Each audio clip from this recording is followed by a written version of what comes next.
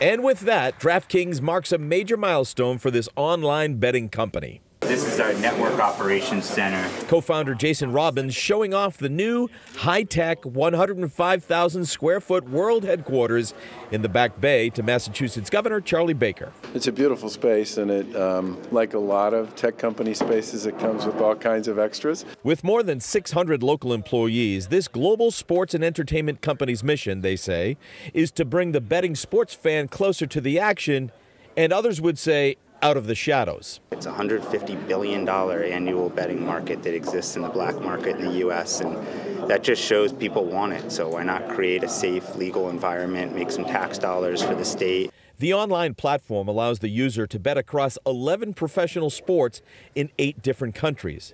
And even with attitudes in Massachusetts changing when it comes to betting, the soon-to-open Encore Boston Harbor Casino serving as an example, this game of chance online still remains a current long shot.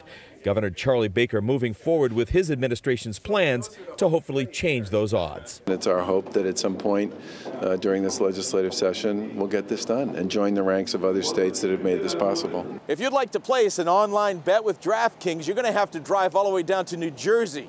The only other state in the country that currently allows it? Nevada. In Boston, I'm Doug Meehan, WCVB News Center 5.